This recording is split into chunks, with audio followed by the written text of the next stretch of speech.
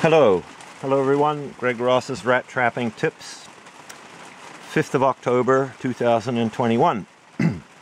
Excuse me.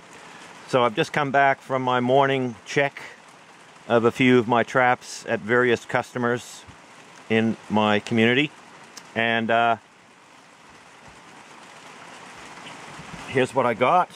A couple of black rats, young ones. That guy's about half grown, and that guy's just a little guy. He's maybe a third grown.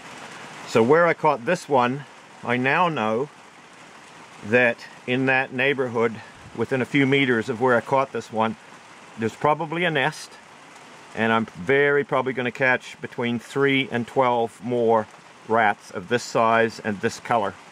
And that's the way it works, and that's why traps are so good, because you get information from traps when you see the size of the rat you catch.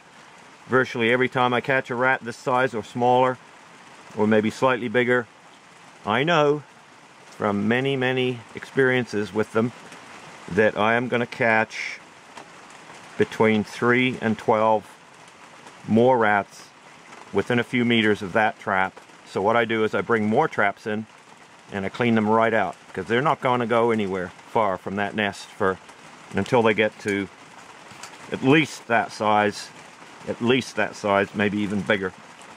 And they stick close to the nest while they're little, usually, unless you disturb the nest or rip it up. So that's this morning's catch. It's pouring with rain. I was going to go to a big property and check under about 5 different buildings where I got a lot of traps. But it's too wet. I'm going to do that tomorrow. But in the meantime, today's catch, 2 rats.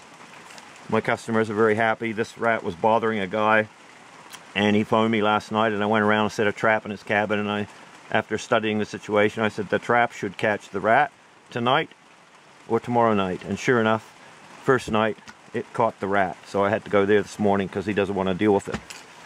So I want to talk about the wad on the bait plate. You see, even these Victor Professional bait plate traps, I still put the wad of cloth on there to soak up the peanut butter, and it's a game changer. It really increases your catch rate.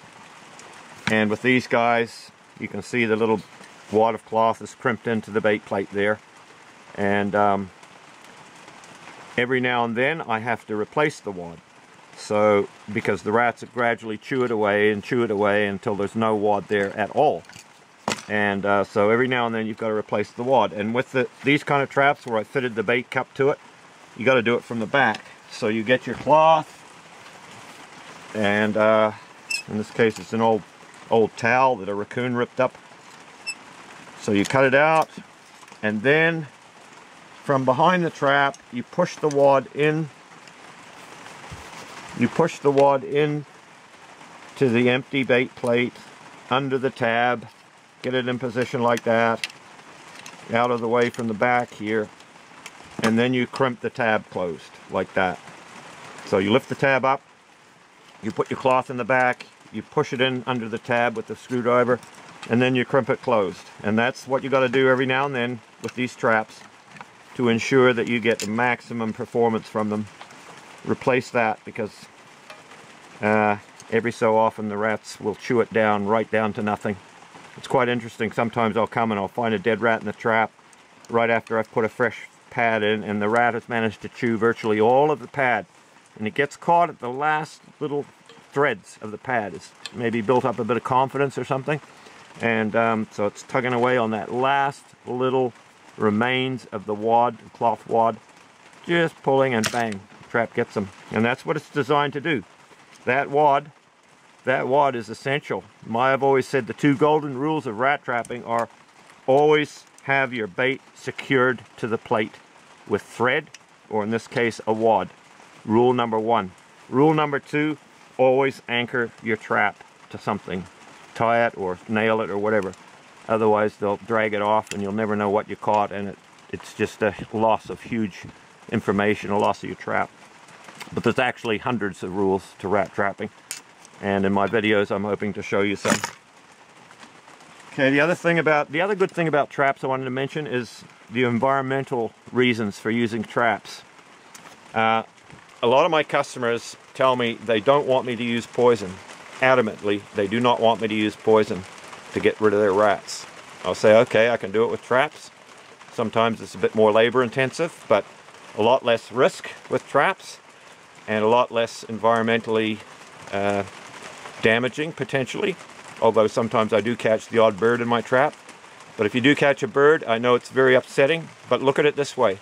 This is a war we're fighting against rats. And in any war, there's going to be innocent victims, unfortunately. But look at it this way. For every bird, every rat you kill, you're saving 10 birds. So if you kill the odd bird, that means that the odd rat you kill saves only 9 birds.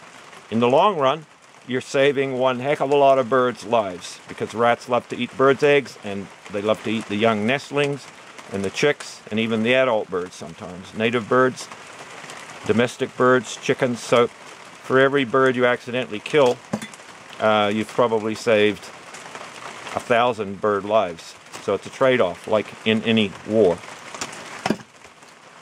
Okay, well that's it for this video, and whoops. Good trapping, folks. And remember, my ebook is titled The Rat Trapper's Handbook. You know, read that book, and it will change your rat trapping success tremendously and positively, and give you a whole new perspective on trapping rats. People who read that book tell me it made a huge difference to their rat trapping, and they're now independent. They now can handle their own rat trapping. They don't need to get a pest controller to do it. So buy the book. It's only $10 from Amazon. The Rat Trapper's Handbook. Bye.